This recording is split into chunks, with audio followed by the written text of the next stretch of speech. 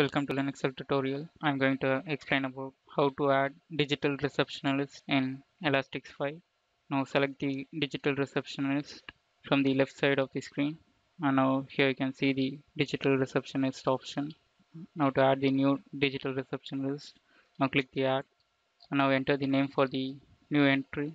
Now enter the name and enter your extension for this entry. And now we need to add the music file for the digital receptionist. I'm going to add the welcome recording, or you can upload your music file and also you can record your music files. And next you need to select the digital receptionist language. By default the English prompt set is available, and for the menu option you can select the actions for the zero key. I'm going to select the connect to extension and select an extension, and for the key 2 I'm going to select the connect to ring group, and I'm going to select the ring group admin. For the third key I'm going to select the end call. In this way you can select your menu options, and the direct inbound dialing is optional, or you can add your direct inbound dialing.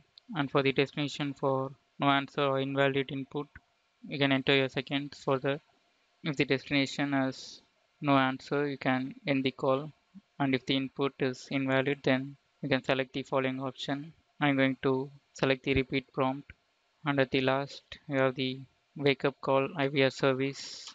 You can enable or disable this service, and after configuring this you can click OK to add the new digital receptionist.